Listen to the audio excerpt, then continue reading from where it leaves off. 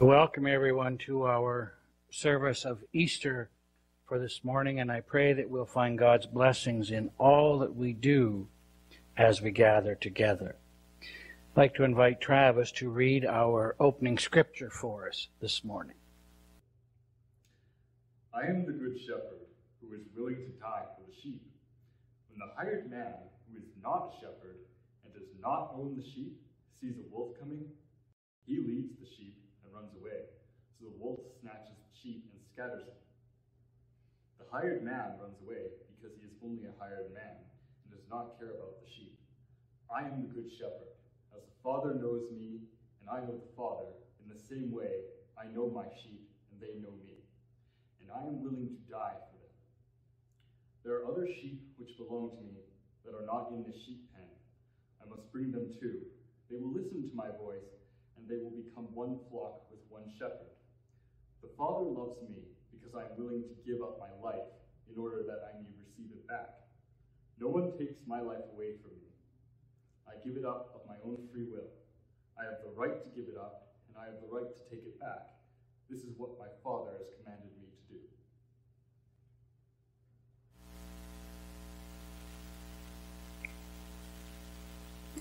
Let us come into God's presence with our call to worship. Christ is risen indeed. Let us give thanks to God, for God is good. His love endures forever and ever. Christ is risen, he is risen indeed. Come, let us worship the Lord our God. Amen. Christ the Lord is risen today. Is that not the right one? Thine be the glory. We'll sing that one too.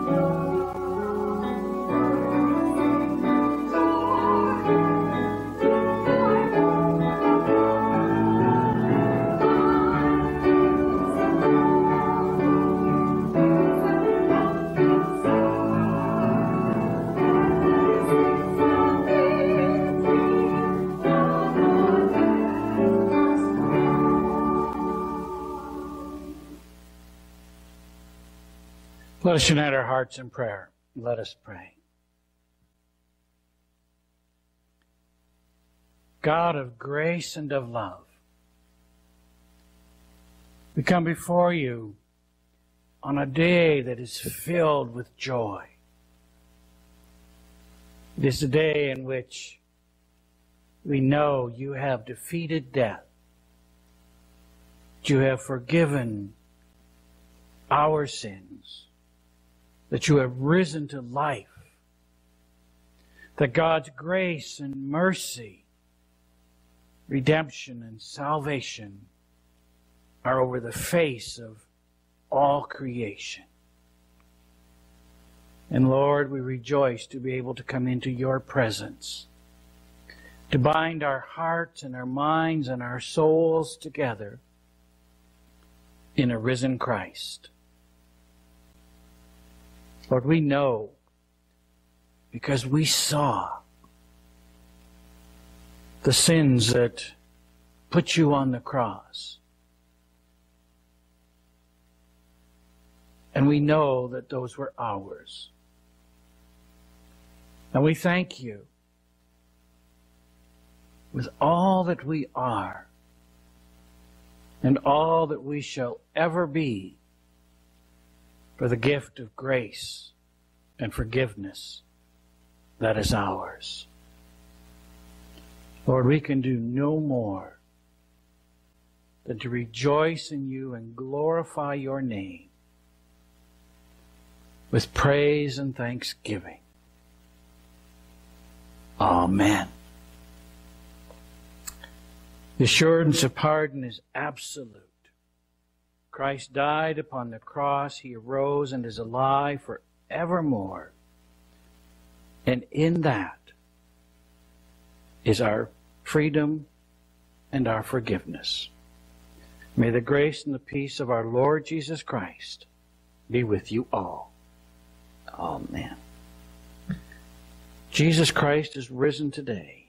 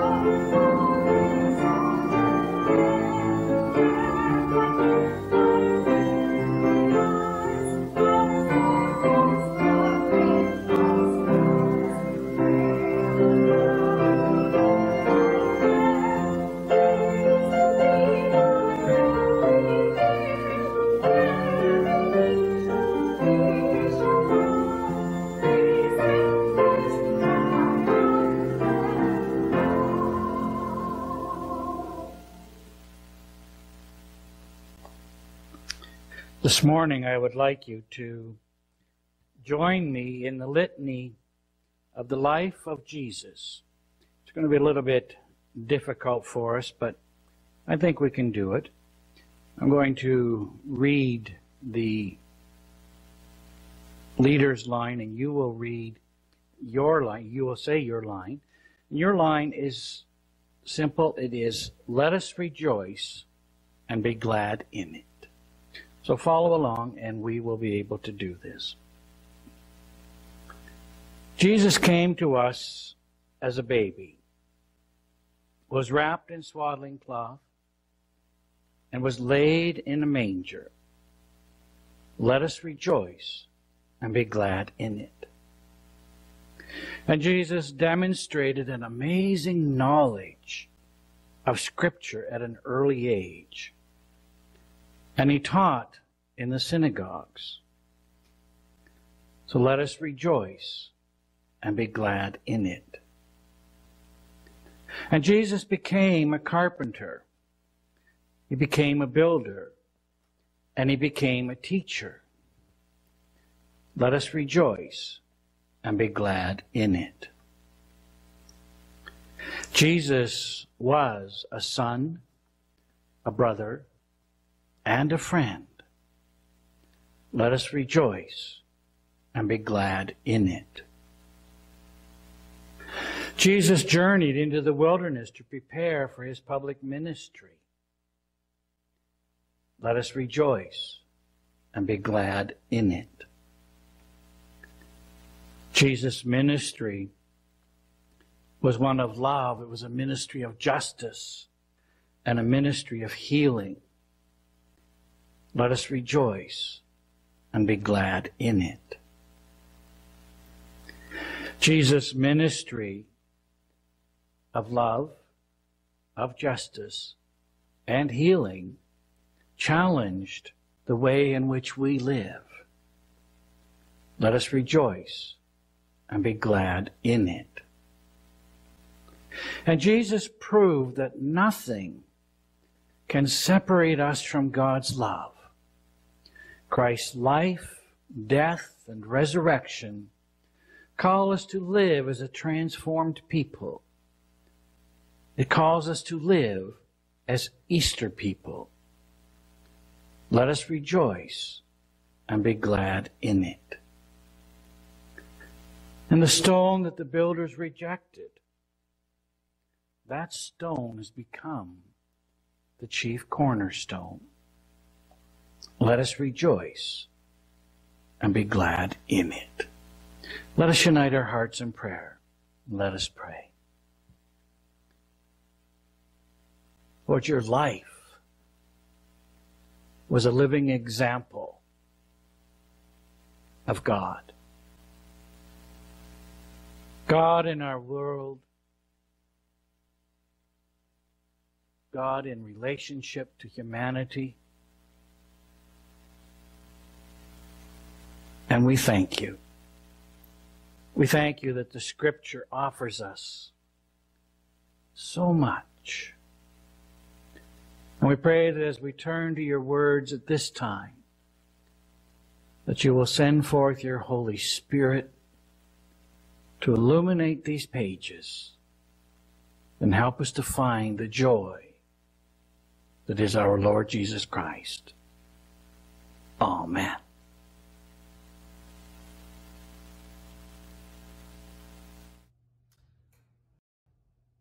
The new creation. The Lord says, I am making a new earth and new heavens. The events of the past will be completely forgotten. Be glad and rejoice forever in what I create. The new Jerusalem will be full of joy, and her people will be happy. I myself will be filled with joy, and because of Jerusalem and her people, there will be no weeping there, no calling for help. Babies will no longer die in infancy, and all people will live out their lifespan. Those who live to be 100 will be considered young. To die before that would be a sign that I have punished them. People will build houses and get to live in them. They will not be used by someone else. They will plant vineyards and enjoy the wine. It will not be drunk by others. Like trees, my people will live long lives. They will fully enjoy the things that they have worked for. The work they do will be successful, and their children will not meet with disaster. I will bless them and their descendants for all time to come. Even before they finish praying to me, I will answer their prayers. Wolves and lambs will eat together, lions will eat straw as cattle do, and snakes will no longer be dangerous. On Zion, my sacred hill, there will be nothing harmful or evil. Going to continue in our readings as we turn to the Gospel of Luke, chapter 24, reading verses 1 to 12. Luke 24, verses 1 to 12. But on the first day of the week, at early dawn, they came to the tomb, taking the spices that they had prepared. They found the stone rolled away from the tomb. But when they went in, they did not find the body. And while they were perplexed about this, suddenly 2 men in dazzling clothes stood beside them. And the women were terrified and bowed their faces to the ground. But the men said to them, "Why do you look for the living among the dead? He is not here, but is risen. Remember how he told you while he was still in Galilee that the Son of Man must be handed over to sinners and be crucified, and on the third day rise again?" Then they remembered his words.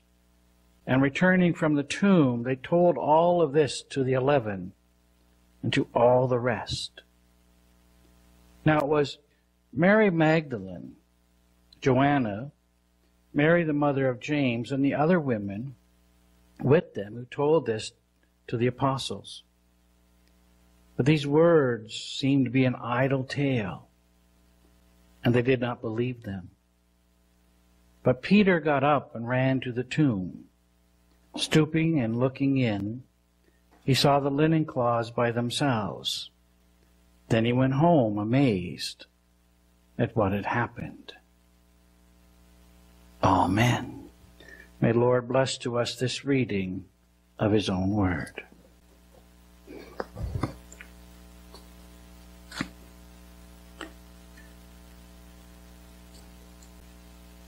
At Easter,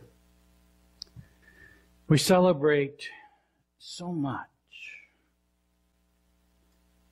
But I'd like us to go back a little bit. Go back to Good Friday, Monday, Thursday. Go back to Christmas. Go back to the prophets. Go back to the law. In fact, I'd like us to go all the way back to creation. Because it was there that the light of God's love shone over all creation. But darkness crept in. And the light of God's love was given to his people. But darkness crept in. And God spoke his laws to the people. God spoke through the prophets.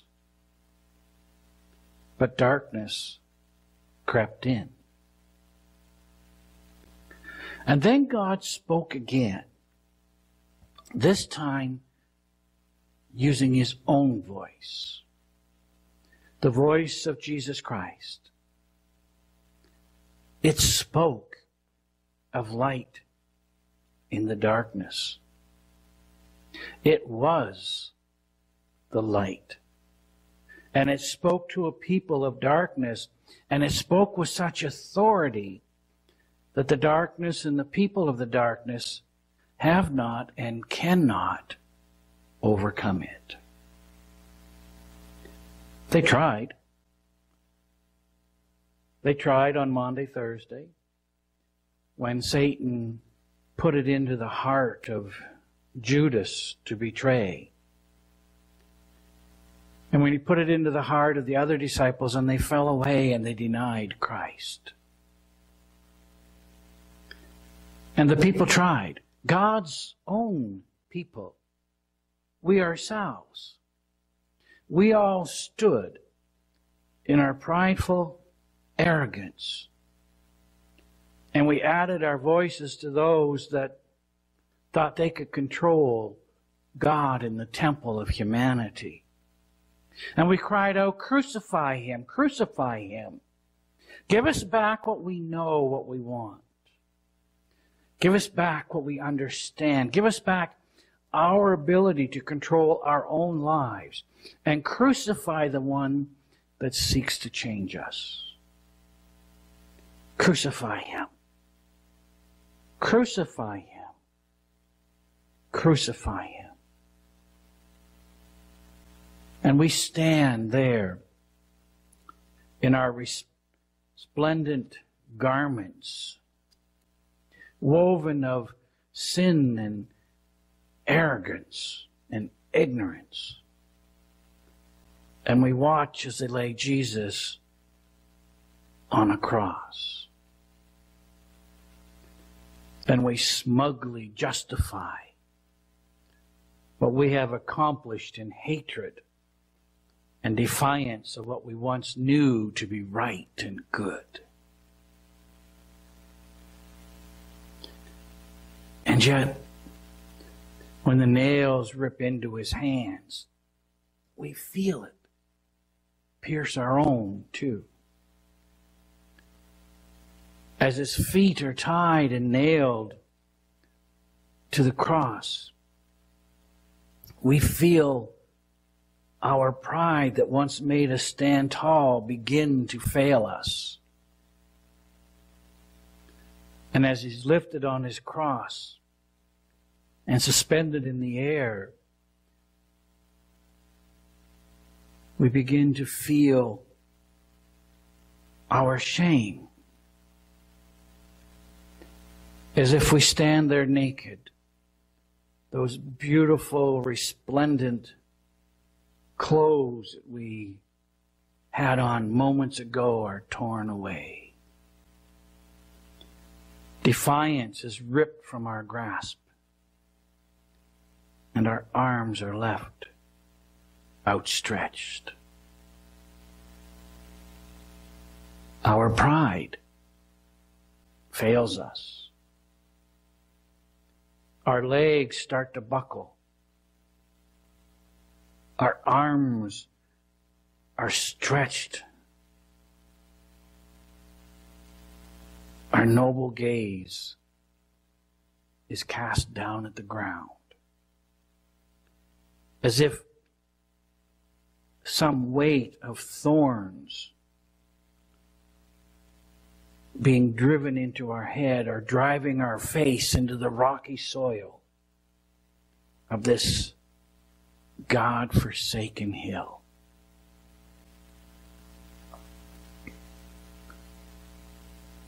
And as a thought of God comes into our minds,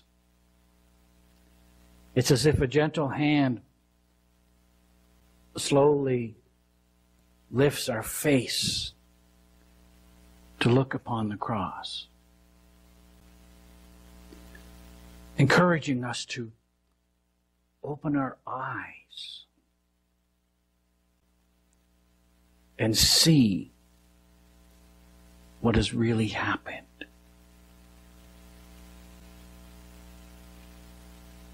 And as we look up, there on the cross is creation. There is love, there is mercy, there is grace incarnate looking back down on us. And there on the cross is the very hand that now holds our face with such gentleness and tenderness. And there on the cross is a body covered with the bloody remnants of our garments of sin. And on that cross is the weight of the thorns and the spittle bending the head of innocence and righteousness. And as we begin to realize, as we begin to truly understand what we have done,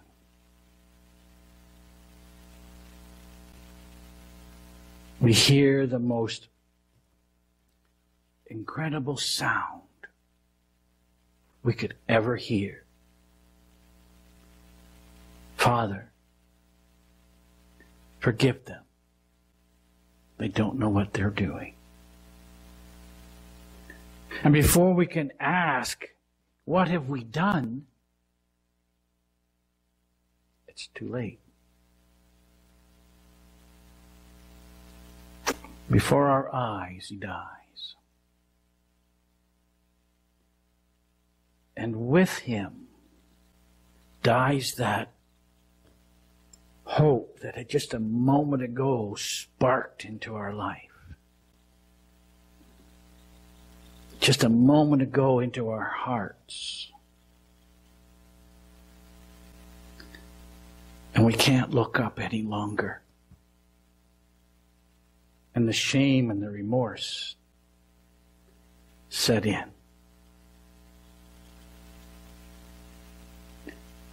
Shame for our part in what happened.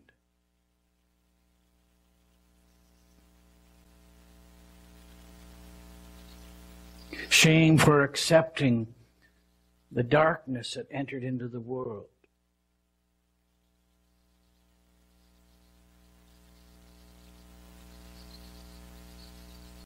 Shame for adding our voice to the screaming silence of human indifference and self-righteousness. Remorse because we didn't care. For not caring to listen to the voice.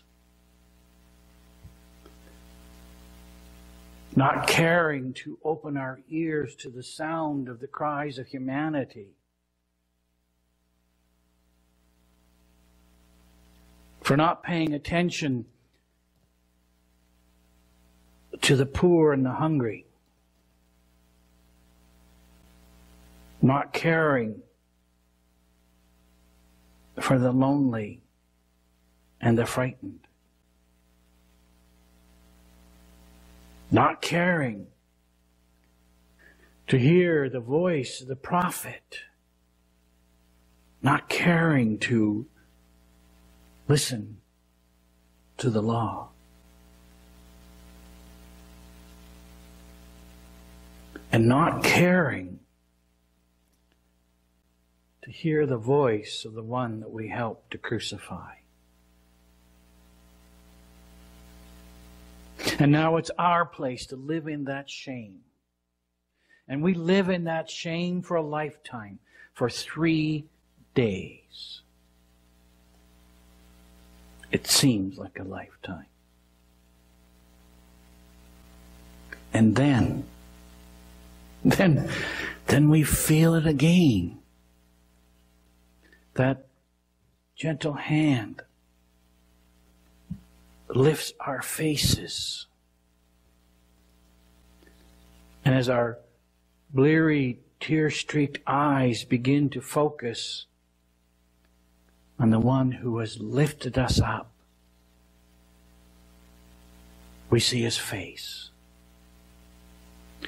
And we remember that face because that was the face that was on the cross. That was the face of the one that we hung there. And His eyes are something we never thought we'd see again. And in them, there's that hope. That spark of hope we thought we'd lost. And we see love. And it's directed us at us in such a way that we know indeed we are forgiven. And that smile, the smile of His that we have seen so many times before, but we thought we'd never see again. It warms us in a way that it never has before. It's amazing because there's a chill left behind in that empty space that was sin and corruption that had occupied our lives for so long, as it's completely taken over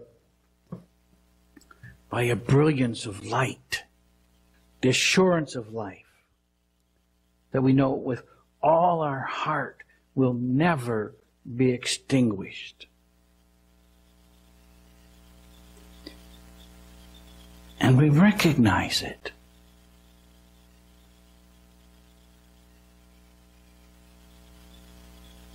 For in the beginning was the Word. And that Word was with God, and that Word was God. And that Word is the light of all people. It's the light of creation. It's the light spoken into being by God at creation. It's the light that radiates the peace, the love, the grace, and the forgiveness found in a risen Christ.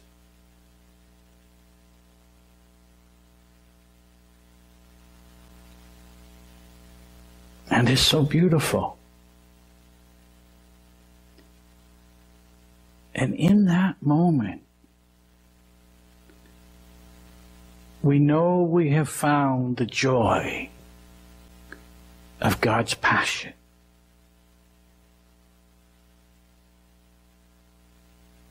For God's passion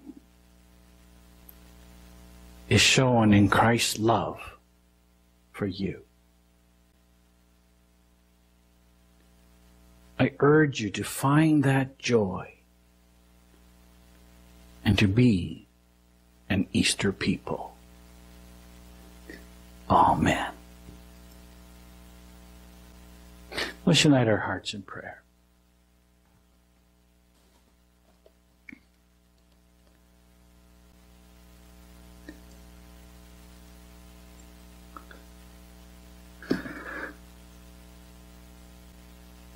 Lord, what can we say? We don't want to say anything. We just want to be in your presence. In the glory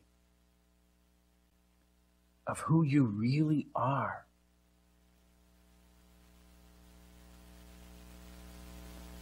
The risen Son of God.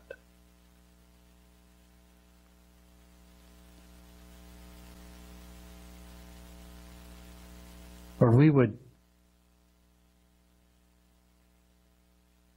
desire to stand heads hanging down. But you've lifted us up. You have given us hope. You have given us grace. You've extended mercy. A mercy that this world has never known. A gift of life. A gift of love. Given from the Father's heart through you, our Lord Jesus Christ. the very Son of God. And on this day, we see your power over all creation. And we rejoice. We rejoice, for Christ is risen. He is risen indeed. And Lord, just let us stand and absorb that light, that love that so much wants to fill us.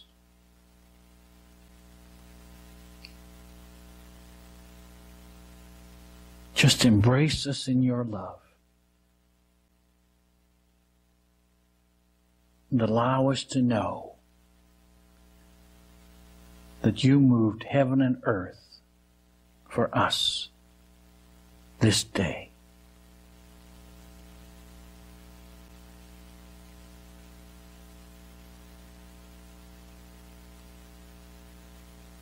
Amen.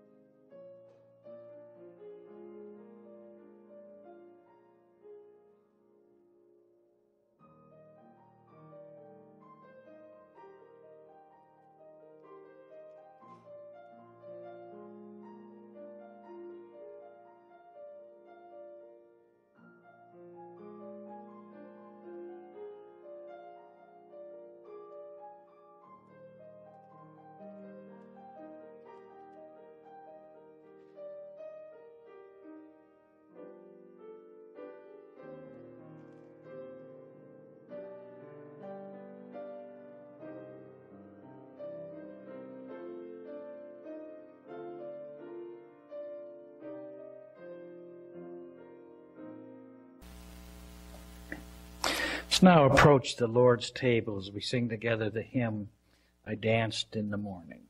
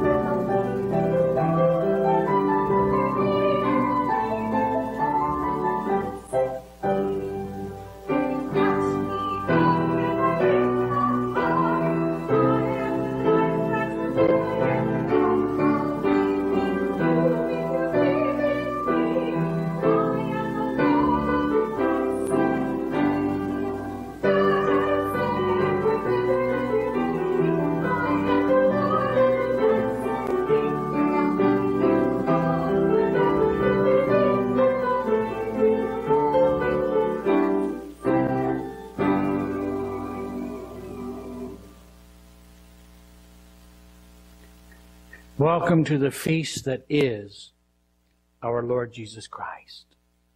Come and participate in the joy of a risen Lord. Let us pray. Gracious God, you've called together a people to be the church of Jesus Christ. May your people be one in faith and discipleship as we break bread together, as we tell the good news of your name so that the world may believe that you are love, that all people will turn to your ways and live in the light of your truth. Amen. This feast, this Eucharist, this communion, this remembrance is purely a thanksgiving to God. We pray for the world, and with gratitude, we offer our lives to God. We celebrate this day His victory over death, and we anticipate that joyful feast we shall have in His coming kingdom. We pledge allegiance to Christ as Lord. We are fed as one church. We receive the signs of His love and are marked as His very own. And those who belong to Christ, I ask you to come gladly to this table to remember His life, remember His death, and to celebrate His presence as a risen Christ, together this church, one body. So, dear friends, this is the joyful feast of the people of God. I invite you to come and to sit at this table because it is the Lord's table. And our Lord Jesus Christ Himself has invited us and all those who trust in Him to share in the feast that He has prepared. So taste and see that the Lord is good. And taste and see what this feast truly represents. So again, unite our hearts in prayer. Lord, just a few short days ago, we remembered the night. That final night that Christ spent with His disciples, when He taught us what it truly means to be a servant. When He baptized us into a servant ministry. We listened as He prayed over those who were much loved, those He called. And we relived that moment in the garden when He turned to you in the face of temptation and chose to follow your will.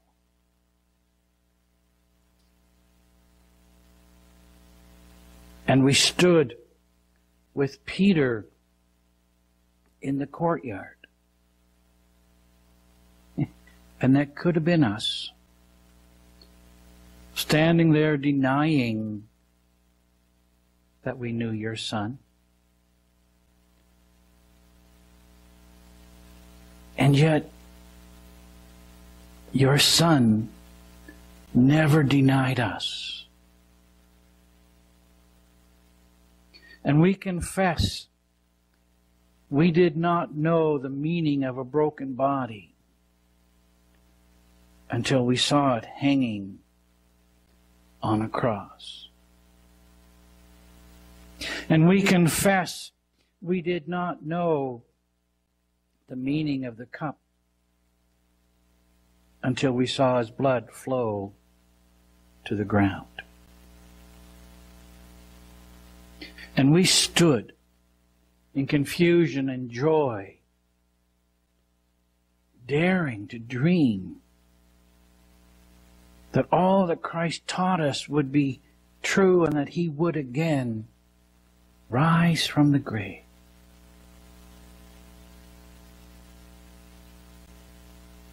And today, you rose again forevermore. But yet, Lord, there are many people who still stand on the very edge of their faith as they contemplate the central truth of our faith, that Christ is alive.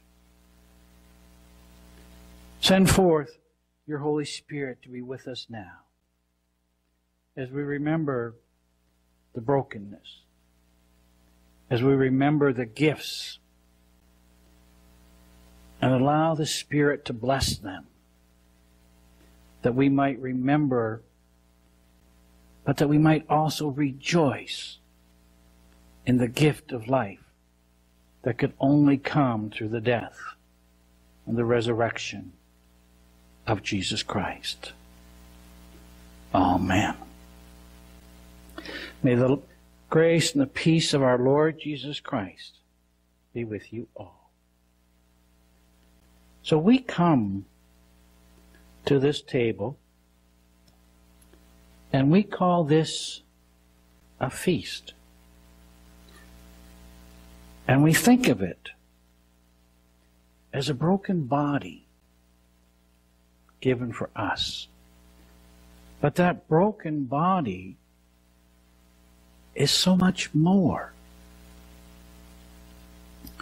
That broken body is a life lived in obedience to God. That broken body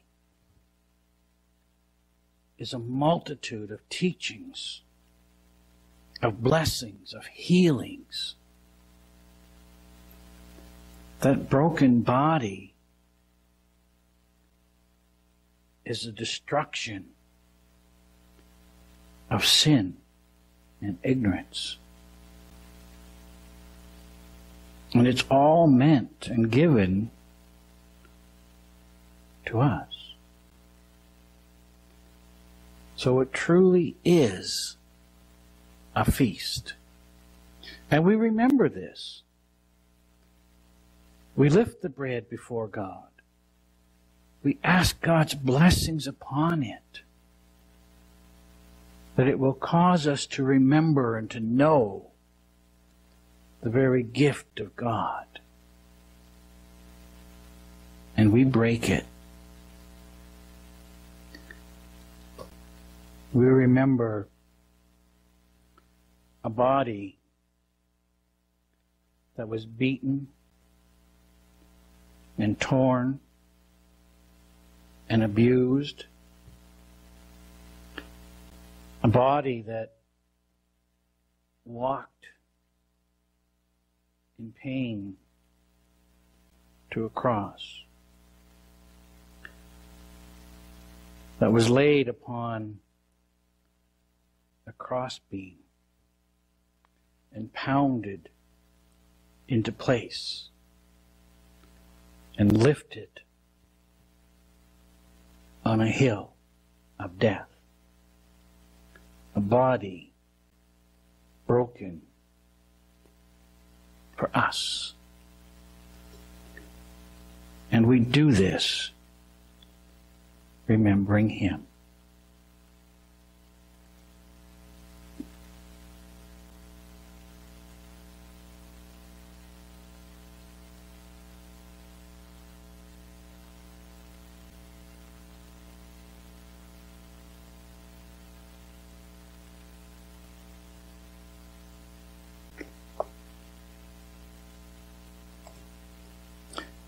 And as we stand at the foot of that cross,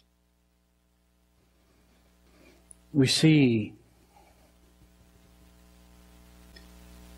Christ's life source, His blood, streaming down from broken hands and torn flesh. And we remember when He lifted a cup, the cup of the great high priest, and said, "This cup is a new covenant, and it is filled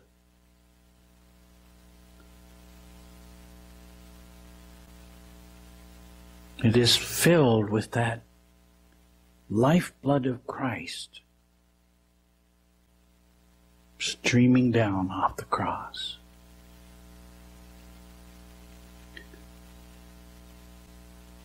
So when we do this, how can we not remember the cost of that covenant made with us? And how can we not understand that our part of that covenant is simple? Do this, remembering me.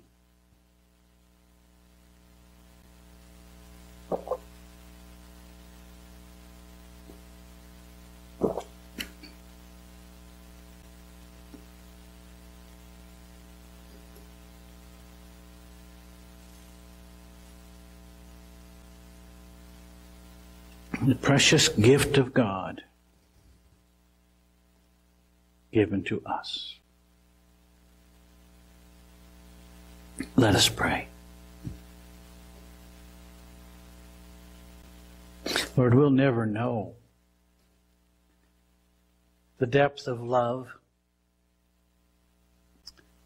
the strength of will and obedience that took you to that cross. That on that cross, you bore our shame.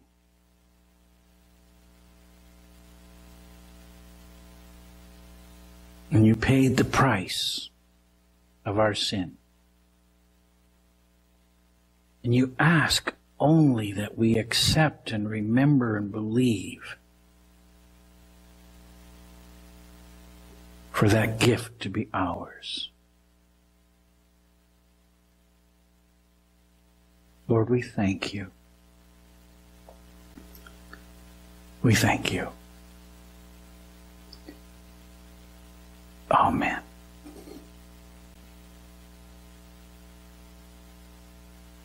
I come with joy.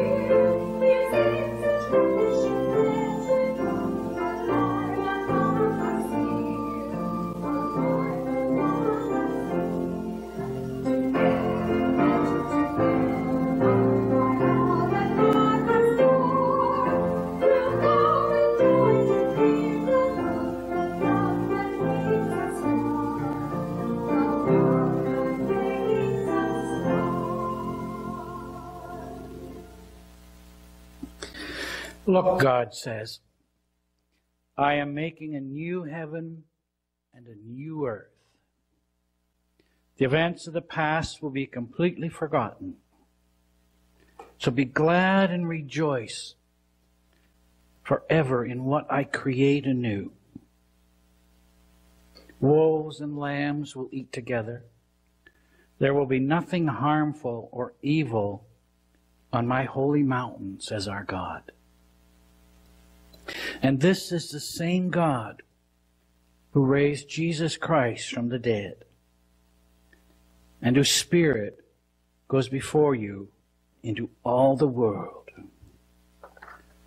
So go in the name of the Father, the God of creation. Go in the name of the Son, our Lord Jesus Christ, the new creation. And go in the Holy Spirit, forever in God's presence. Go in the name of the Father and of the Son and of the Holy Spirit. Amen.